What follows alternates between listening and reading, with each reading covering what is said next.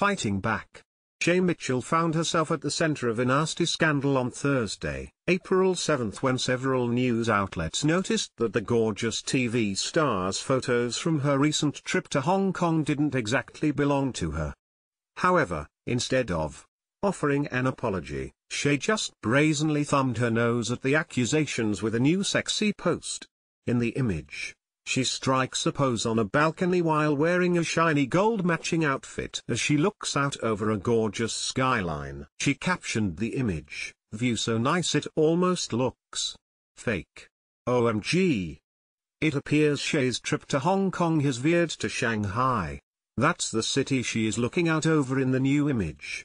Obviously because she's in this image and it doesn't look tampered with, we're assuming Shay actually saw this view." Sadly, that doesn't appear to be the case for several other photos that are supposedly from Shay's trip.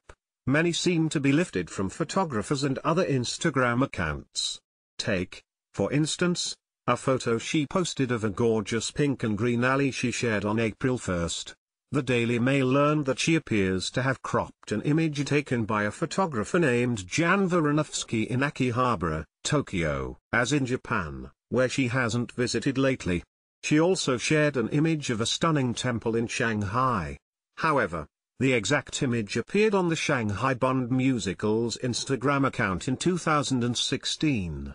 Does this new image mean she's not going to explain all those photos that apparently aren't hers? Because, although we definitely enjoy her catty response, these individuals definitely deserve to know why the 30-year-old thespian seemingly acted like their experiences were hers.